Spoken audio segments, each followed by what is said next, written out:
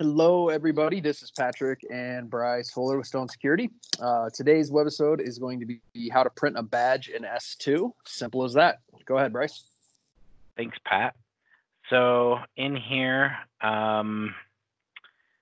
within S2, the adding a person and printing their badge is really easy. You come into the people search. We're going to pull up my profile here. So here's my profile within S2. We're going to go to the badging tab that's here.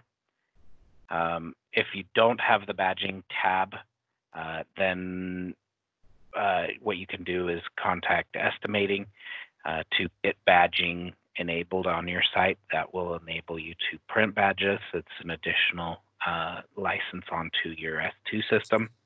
And that will. Yep, and you send an email to estimating@stonesecurity.net. Very simple. Go ahead, Bryce. Thanks, Pat. So within the badging tab here, it's really easy. Once you've created the templates, which we showed in another webisode, that template will appear here in the badge layout. You can check request badge print, choose the layout that you want. We're going to choose a new credential. And we're going to say we want to print it on our Salt Lake City Zebra printer. And then what we're going to do is we're going to print that ID card and it just set to the printer. And that's all there is to printing badges. Once it's printed, it will then pull up and it'll actually ask you to approve or deny the badge.